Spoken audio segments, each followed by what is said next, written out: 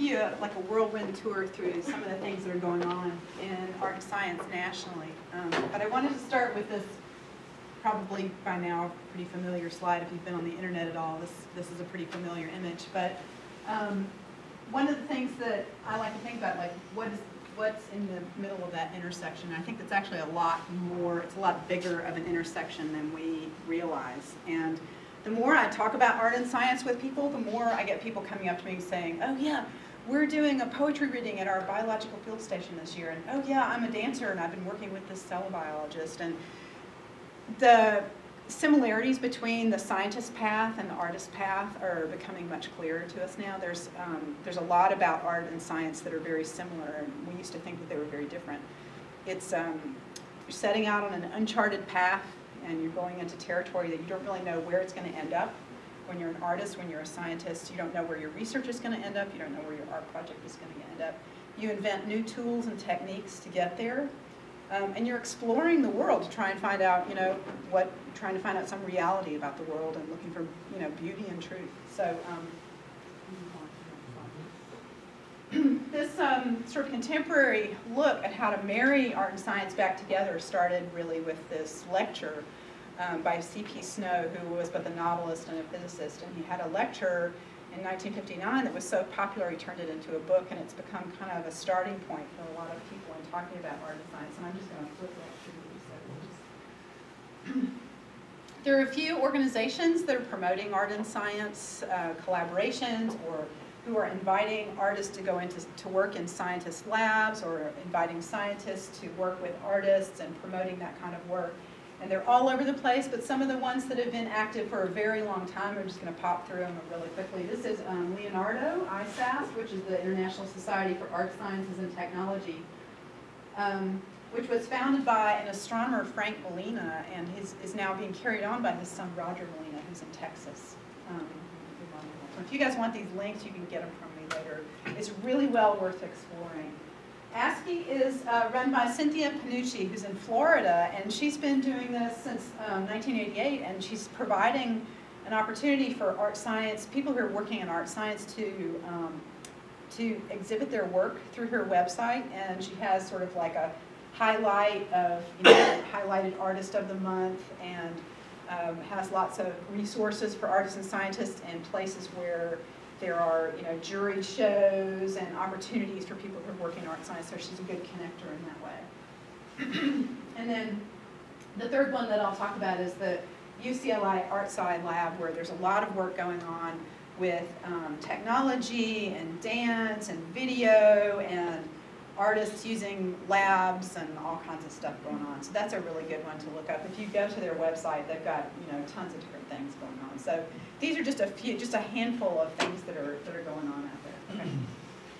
Okay. So here's an example of someone who's shown at UCLA Sci-Art Labs, and she's actually at the School of Visual Arts in New York, Suzanne Anker, and she uses the materials of science, and she has a lab. She actually has set up a lab at the School of Visual Arts that's a biology lab, and encourages her students to use genetic material, to use plants, to use bones, and to use data, and just like think about mining the stuff of science for making art. And these are made with stem cells, and you can just pop through these just sort of. I think they're really useful. There's like sort of ghost-like images, and pretty fascinating. And this next set of images is from her Rorschach series, where she takes a Rorschach ink blot and imagines what it would look like if it were a three-dimensional object. So, and these are incredible. There's like, there are like 20 or 30 of them. They're really, all of them just remarkably beautiful. I want to hang them on my wall. So these are made from resin, and the prior ones were made from sort of a cast iron material. Aren't they incredible? They look like pieces of a spinal column. Yeah. They do look like vertebrae because they have that beautiful symmetry and complexity at the same time. I have to thank Nicole Gerardo for sending me this link to Natalie Maibach, who is this is a fascinating artist who is taking data from oceanic readings and atmospheric readings and taking the actual data and turning it into both sculptures, where she does a lot of weaving with baskets, and then move to the next slide, and musical scores. And she actually plays these, so she takes the data, turns it into a musical, and the musical score itself is an interesting visual object, but then if you go on her website and listen to what they sound like, it's like you're listening to data. It's so cool. So I encourage you to go to her website. Okay. This is one of my favorite. So the last two artists, Suzanne Anker and Natalie Maibach, are sort of artists who are firmly in the art world, who are taking materials of science or data and they're turning it into work. And they're really coming at it from the aspect of being an artist. This is a project that I think is a really perfect hybrid of art and science because it's a bunch of artists, it's a bunch of scientists and designers who end up making art in the process of making science. So the question that they were grappling with was, how would you set up a collaboration between human and animal design? So if you're going to try to set up a design where you're collaborating with silkworms and you want to actually really kind of enter the world of the silkworms and like you learn about the way they design and kind of collaborate with that, how would that work? What kind of a structure could you create? So this was their idea, was taking a set of geometrical shapes of hexagons and pentagons and fitting them together and threading them and then having the silkworms complete the project. So I'll show you how this goes. There's a wonderful video that you should visit on the internet of this process. So the first thing they did was they actually put these silkworms on a square plate to see, what was the pattern that they would do if they were just like laying down silk randomly.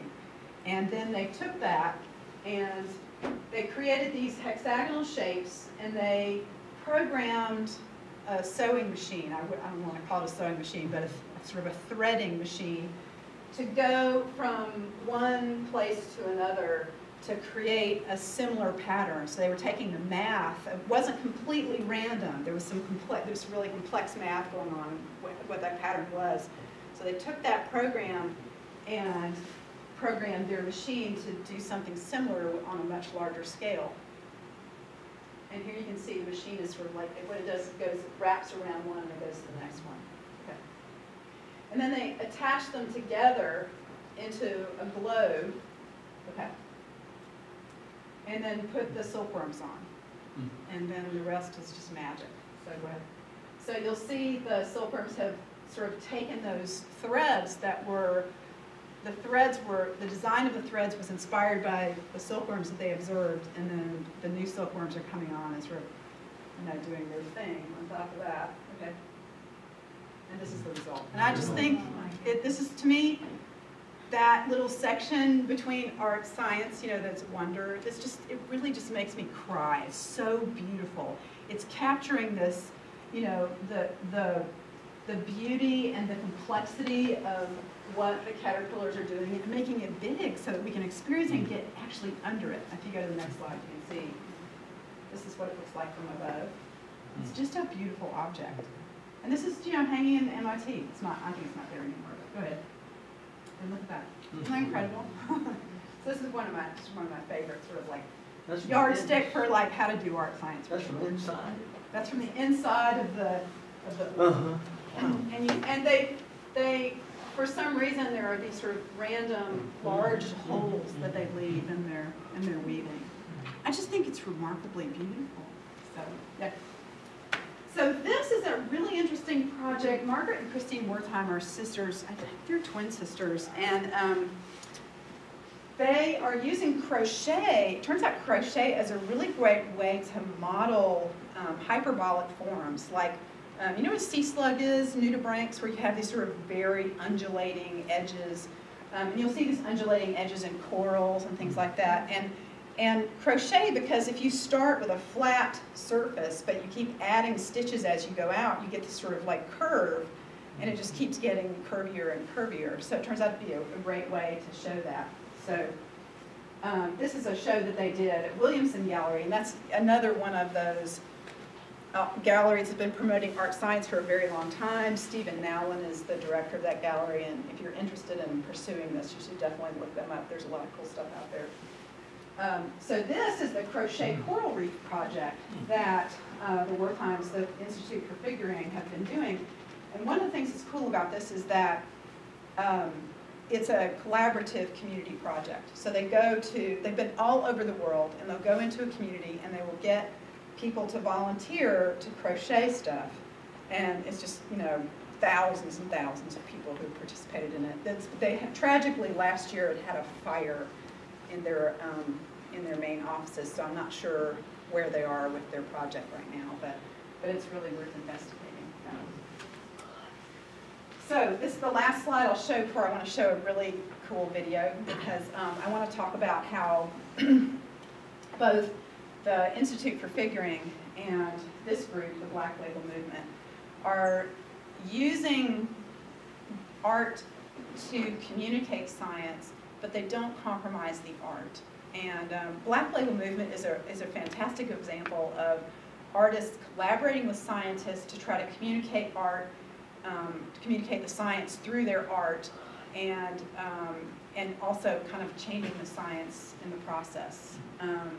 So Black Label refers to, some of you folks are old enough to remember in the, I guess it was the 80s, we had these, this sort of fad of having generic products where you had like a white milk carton with the black, just said milk on it. So that's what Black Label refers to, is that they're just movement. They don't have costumes and sets and elaborate designs and stuff. It's just movement. So they've been collaborating lately with a scientist called David Odie, who is a cell biologist. And David Odie, they're trying to model cellular movement from the outside. If you're looking at the whole cell, it kind of looks graceful and it's sort of happening sort of slowly, but what's happening on the inside can be really dynamic. You have molecules that are assembling and then breaking apart, and you have these reactions, and they're really physical. And so this dance company is particularly physical. You'll see them in a second, and they just like, they jump on top of each other and they bang into each other. And every time I watch a video of them, I think, you know, they must all be bruised at the end of dance or dance performances. But they have been working in Woods Hole. Last summer, they took this collaboration with the cell biologist, and they weren't just performing the work that they had created, that they had co-created with the scientist. They were kind of workshopping it with the scientists. So Woods Hole is kind of, if you're not familiar with it, is kind of a summer camp for cell biologists from all over the world. It's a place to go for the Marine Biology Lab is there, and the Woods Hole Oceanographic Institute is there, and it's just, there's a lot of science going on. So they would go out onto the lawn and perform something, and they kind of get feedback from the scientists that are out there to sort of say, well, did we get that part right? Did that come across? You know, how would we change that?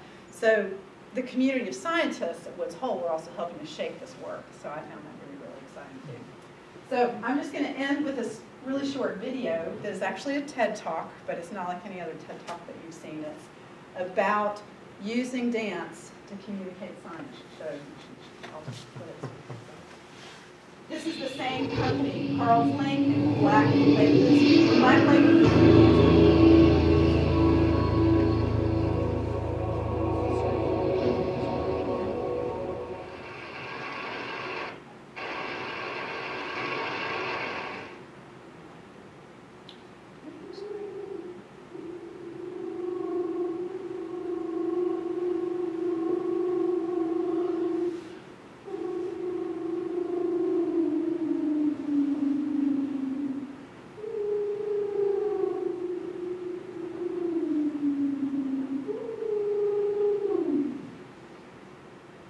Good afternoon. As you're all aware, we face difficult economic times. I come to you with a modest proposal for easing the financial burden. This idea came to me while talking to a physicist friend of mine at MIT, who was struggling to explain something to me. A beautiful experiment that uses lasers to cool down matter. Now, he confused me from the very start because light doesn't cool things down. It makes it hotter. It's happening right now. The reason that you can see me standing here is because this room is filled with more than 100 quintillion photons, and they're moving randomly through the space, near the speed of light. All of them are different colors. They're rippling with different frequencies, and they're bouncing off every surface, including me, and some of those are flying directly into your eyes. And that's why your brain is forming an image of me standing here. Now, a laser is different. It also uses photons, but they're all synchronized. And if you focus them into a beam, what you have is an incredibly useful tool. The control of a laser is so precise to perform surgery inside of an eye. You can use it to store massive amounts of data, and you can use it for this beautiful experiment that my friend was struggling to explain. First, you trap atoms in a special bottle. It uses electromagnetic fields to isolate the atoms from the noise of the environment. And the atoms themselves are quite violent, but if you fire lasers that are precisely tuned to the right frequency, an atom will briefly absorb those photons and tend to slow down. Little by little, it gets colder, until eventually it approaches absolute zero. Now, if you use the right kind of atoms, and you get them cold enough, something truly bizarre happens. It's no longer a solid, a liquid, or a gas. It enters a new state of matter called a superfluid.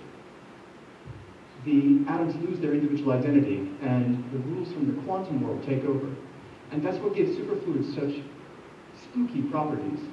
For example, if you shine light through a superfluid, it is able to slow photons down to 60 kilometers per hour.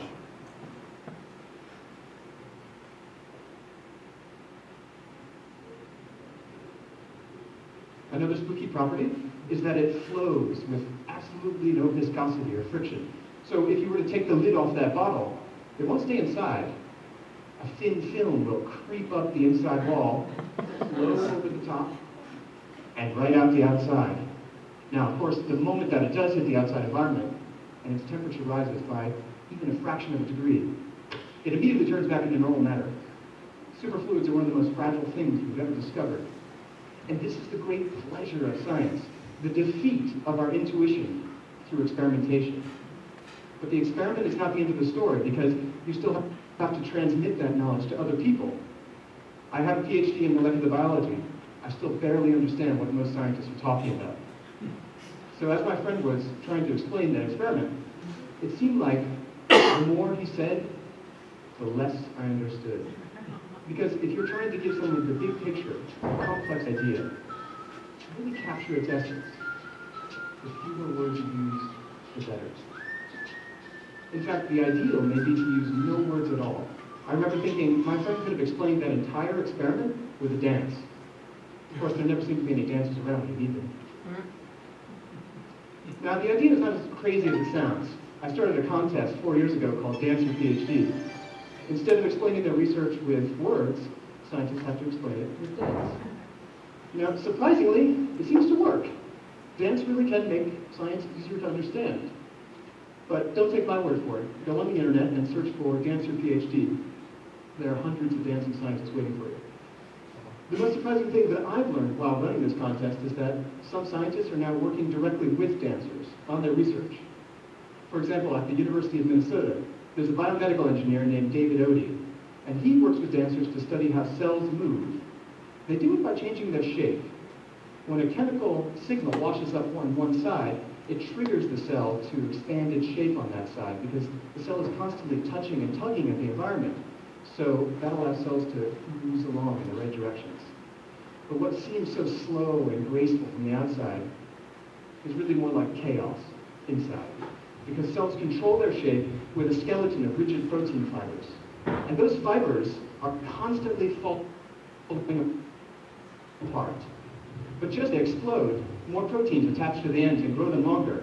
So it's constantly changing, just to remain exactly the same. Now, David builds mathematical models of this, and then he tests those in the lab. But before he does that, he works with dancers to figure out what kinds of models to build in the first place. It's basically efficient brainstorming. And when I visited David to learn about his research, he used dancers to explain it to me, rather than the usual method, PowerPoint. And this brings me to my modest proposal. I think that bad PowerPoint presentations are a serious threat to the global economy.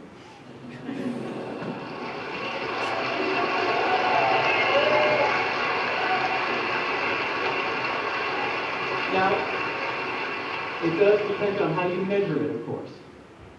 But one estimate has put the drain at $250 million per day. Now that assumes half-hour presentations for an average audience of 4 people with salaries of $35,000. And it conservatively assumes that about a quarter of the presentations are a complete waste of time. And given that there are some, apparently, 30 million PowerPoint presentations created every day, that would indeed add up to an annual waste of $100 billion. Of course, that's just the time or losing sitting through. There are other costs. Because PowerPoint is a tool, and like any tool, it can and will be abused. To borrow a concept from my country's CIA, it helps you to soften up your audience. It distracts them with pretty pictures, irrelevant data. It allows you to create the illusion of confidence, the illusion of simplicity, and most destructively, the illusion of understanding. So now my country is $15 trillion in debt. Our leaders are working tirelessly to try and find ways to save money. One idea is to drastically reduce public support for the arts. For example, our National Endowment for the Arts, with its $150 million budget, slashing that program would immediately reduce the national debt by about 1/1000th of a percent. One certainly can't argue with those numbers. However, once we eliminate public funding for the arts, there will be some drawbacks. The artists on the street will swell the ranks of the unemployed. Many will turn to drug abuse and prostitution, and that will inevitably lower property values in urban neighborhoods. All of this could wipe out the savings we're hoping to make in the first place. I shall now, therefore, propose my own thoughts, which I hope will not be liable to the least objection. Once we eliminate public funding for the artists, let's put them back to work by using them instead of PowerPoint. As a test case, I propose we start with American dancers. After all, they are the most perishable of their kind, prone to injury and very slow to heal due to our healthcare system. Rather than dancing our PhD, we should use dance to explain all of our complex problems. Imagine our politicians using dance to explain why we must invade a foreign country, or bail out an investment bank. It's sure to help. Of course, someday, in the deep future, a technology of persuasion, even more powerful than PowerPoint, may be invented, rendering dancers unnecessary as tools of rhetoric. However, I trust that by that day, we shall have passed this present financial calamity. Perhaps by then, we will be able to afford the luxury of just sitting in an audience with no other purpose than to witness the human form in motion.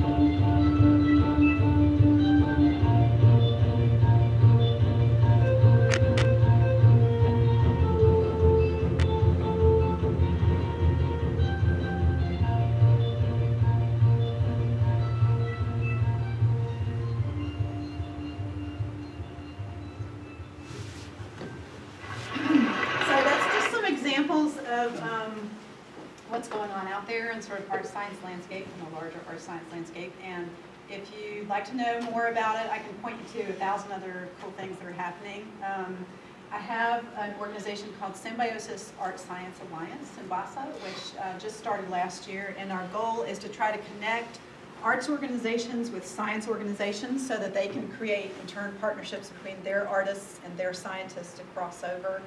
And we're also co-sponsoring a national meeting in 2015 at Brown University with Brown University and RISD and a bunch of these other art partners all over the country to come together and have the first big national. There have been a lot of little sort of symposia about like what are we really talking about with art science, but there has yet to be like a really big national meeting. So there's enough going on out there that it's time to do that. So we're pretty excited about that. So my email is really easy to remember. I'll tell you a story, very short story, and then I'll let you go.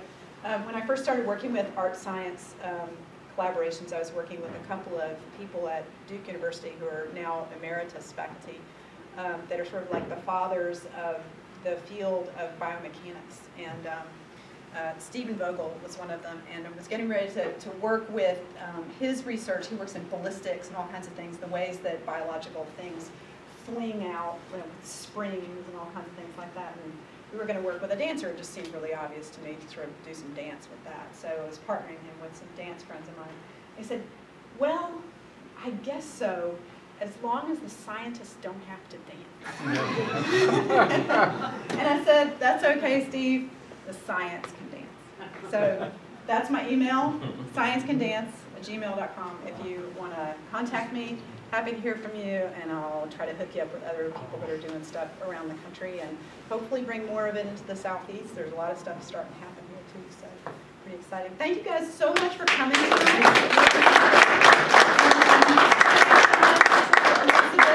hosting us, and to Nicole for being part of this wonderful team. And I really appreciate it. And also to Elizabeth's staff.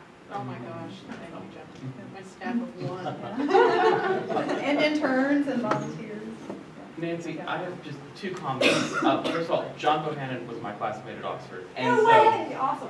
I was fascinated by him then, and that doesn't surprise me. Yeah. But when I was at Oxford, I wrote my master's thesis on 17th century Flemish art. But that brings me to the point that it's worth stating again that in the 15th and 16th century in the Renaissance, you had the creation of the Wunderkammer, the Cabinet of Curiosity, and that was the origin of both scientific medical exploration, but also the modern museum, and the two were one. And so in the Wunderkammer, you had medical specimens, animal specimens, but also works of fine art, and they were one and the same. Right. And from that, they branched out to scientific exploration, but also the modern museum. Yeah, So thank you for bringing that little piece of history. Yeah, something that I don't often go that far back talking about art science, because I start talking with the divorce, and then I start talking about how we get back together. But in the era of the same era you're talking about, also the age of exploration, Europe was sending ships all over the world, and they would put an artist on the ship because there was no photography, and the artist was also a scientist. They'd go out and do botany and collect animals and collect all kinds of specimens and paint them, and they had to have a lot of scientific training to do that as well, and also a lot of the early medical illustration. There's a little blurb on the outside.